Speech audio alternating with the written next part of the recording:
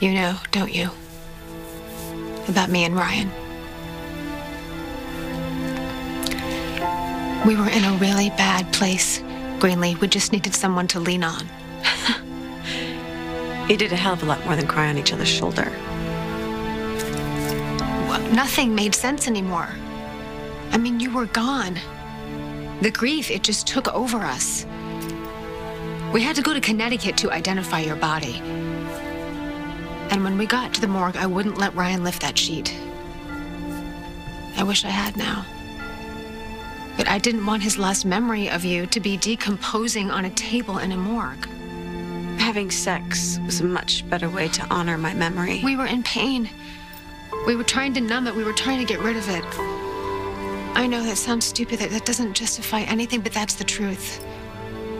We were both so devastated after losing you. I mean, even trying to imagine life without you, we couldn't. Nothing was the same for any of us after the accident. Why? What really happened that night?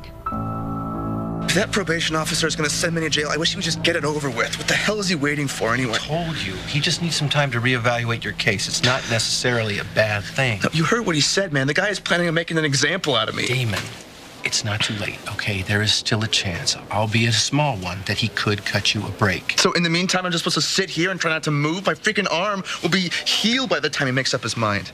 How is it? It hurts like hell, man. I couldn't sleep at all last night. They barely gave me anything for the pain. All right, okay. You just sit tight. I'm going to see what Angela can do. How's the patient? Oh, he's got that look on his face. I don't know if I can trust him as far as I can throw him. Anyway.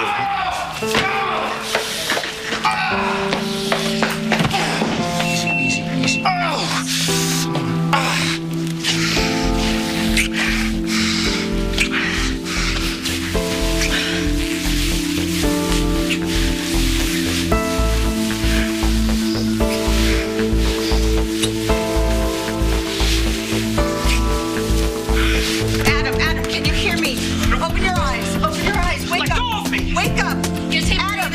Is he breathing? No, barely. Paramedics are on their way. Everyone stay calm. Hang on.